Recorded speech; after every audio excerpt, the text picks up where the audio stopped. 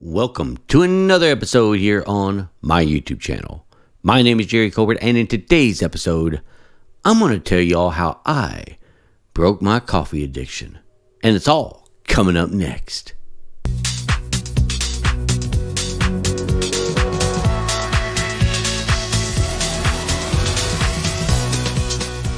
So in today's episode, I'm going to go over how I broke my coffee addiction. Now, if you all have been following my channel for a little bit, you know that I started my carnivore journey back on September 3rd.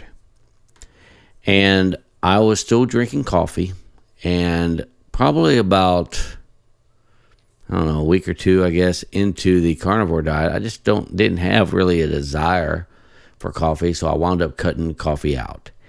And now, let me give you a little brief history on my coffee addiction. I was really addicted to coffee quite a few years ago. Probably when in my late 30s, and I think it was my late 30s when I finally realized the dangers of coffee, but I was still addicted to it. And back then, I was having a lot of issues with heart palpitation, my heart going out of rhythm, and I had to beat my chest and cough in order to get it back in rhythm. And, you know, I drank a lot of coffee because I was doing a lot of work at night, so I needed the stimulant to keep me awake. And I also drank a lot of Mountain Dews as well, which had a lot of caffeine in it. And I was always having these issues with my heart. Well, to make a long story short, this has been going on for many years since I was a kid and everything. And I went to many doctors, but nobody could ever figure out. They put a little heart monitor on me and stuff like that. And but nobody could ever figure it out. Then one day I went to a doctor, I think it was at Vanderbilt or whatever. He was a specialist on the heart and this and that. And I told him, he asked me, you know, what do you drink? And I told him, well, you know, I drink Mountain Dews and I also drink, you know, a lot of coffee. And of course, you know, he told me, well, Mountain Dews is like the worst drink on the planet. It's worse than the coffee. But also the coffee is a problem because of the caffeine. It's causing your issues with your heart and everything. So I thought he was crazy, of course. And I went to another doctor and he told me basically the same thing. So I stopped cold turkey, coffee, and Mountain Dews and everything caffeine. Man, did I have a bad headache for a whole week. Man, that was horrible. This is quite a few years ago, you know. Because I'm 53 now. This was like when I was 38 or so. Anyways. So, man, that was a bad headache. Let me just tell you. So, I was off of coffee for quite some time, but then over the course of years and peer pressure, people say, man, coffee ain't bad for you. You're crazy not to drink coffee and this and that and all kinds of other stuff. But I've always been susceptible to peer pressure. And so I eventually went back on coffee and everything, but I didn't go into it like I did. I never went back to Mountain Dews or anything like that. But I did do some coffee, like in the morning whenever I got to work. I drink like 1 cup or whatever, maybe a couple cups a day. And but I was always still having gut issues and other problems with caffeine. I wasn't having any more of my heart palpitations because I wasn't really drinking that much coffee, but I was still having issues, right? So fast forward to about September 3rd when I decided to clean up my eating and try to do this carnivore diet. I thought, well, you know, after I started and I was having that keto flu, I was like, you know, I might as well go ahead and just cut out coffee too, you know, because, you know, after listening to a few people online about coffee's negative effects, and of course I already knew it had negative effects, I was like, I just need to cut that out again, you know, because I felt a lot better when I wasn't on coffee.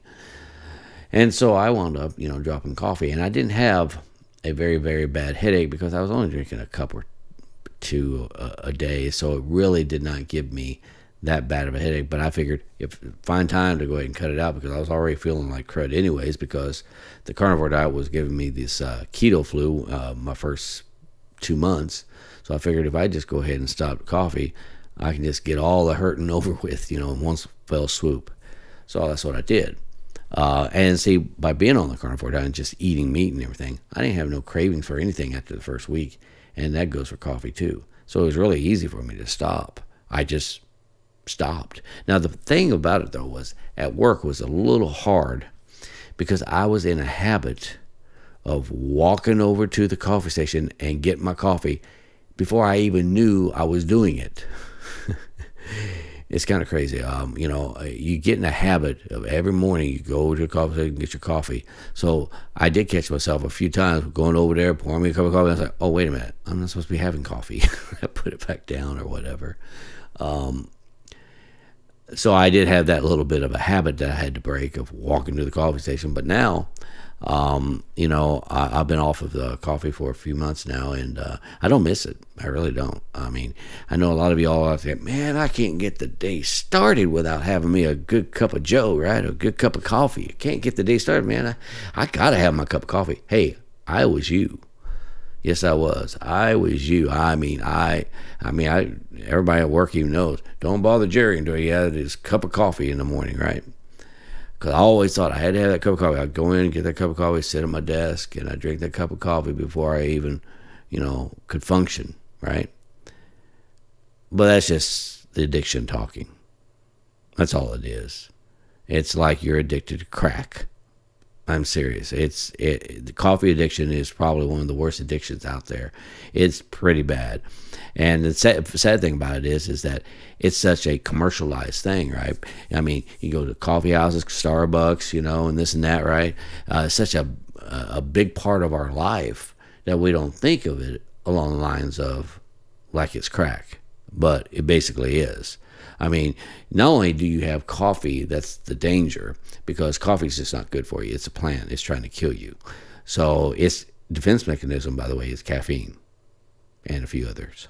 But not only are we addicted to the coffee, but we're also addicted to the stuff that we put in it. I mean, I know a lot of people that put sugar in their coffee. They can't drink their coffee without sugar.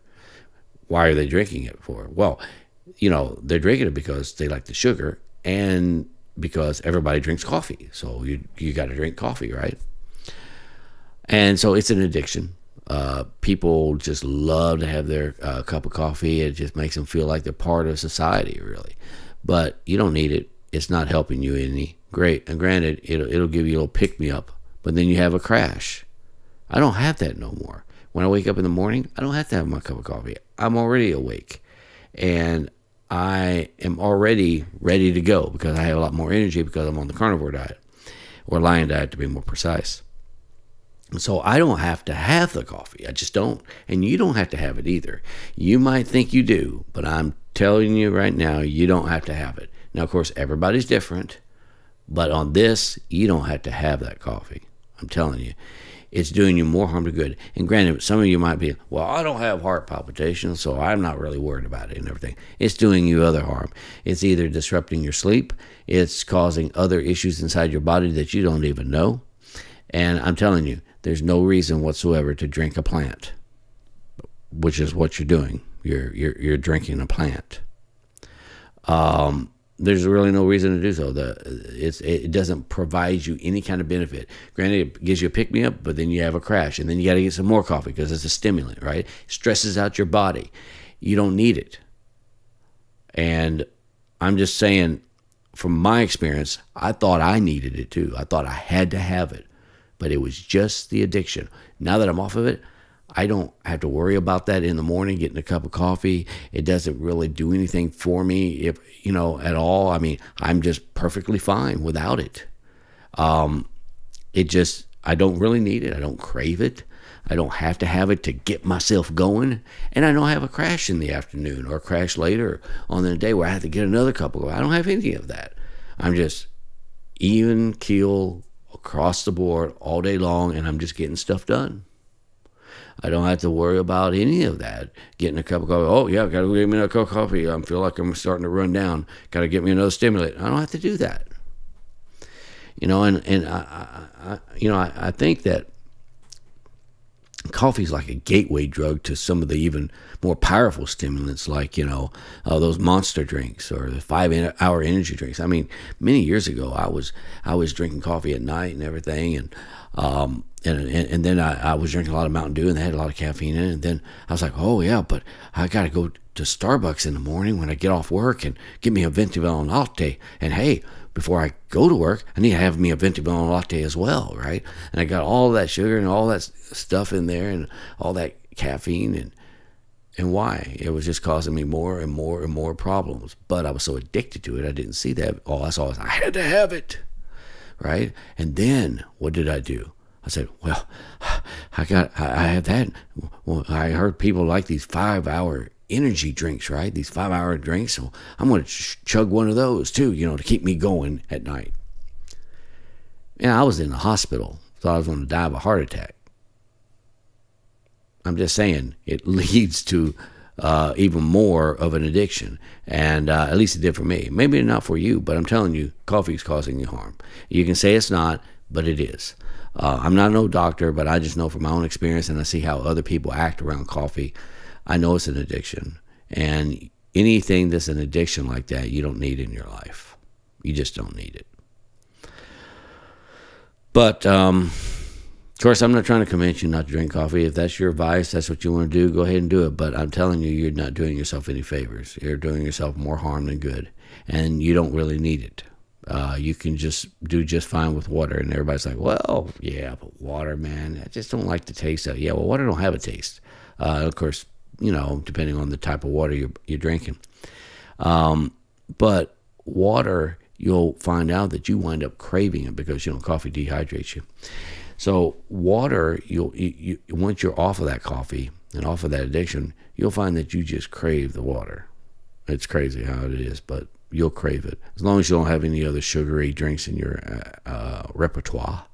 I'm telling you, you'll really just enjoy the water. It's just your body will just crave it naturally, as long as you get all that other junk out of your system.